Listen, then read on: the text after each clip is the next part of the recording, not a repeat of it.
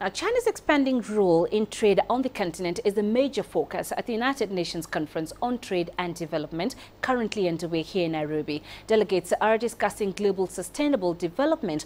China's Vice Commerce Minister Wang Shouwen says the country's trade with other developing nations is growing by 17% year-on-year.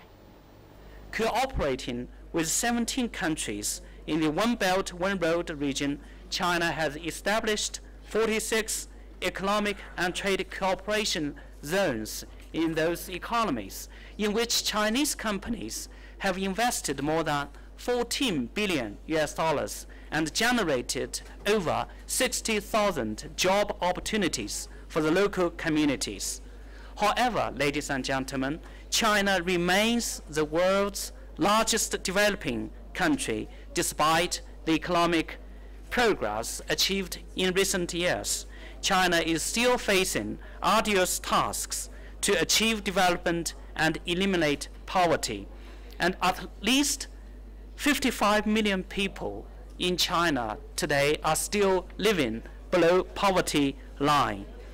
To address these challenges, the government of China will pursue innovative, coordinated, green, open, and shared development in the next 5 years, promoting the transformation of development pattern, improving the quality and benefits of development, and committing to the attainment of a society of initial prosperity in all respects.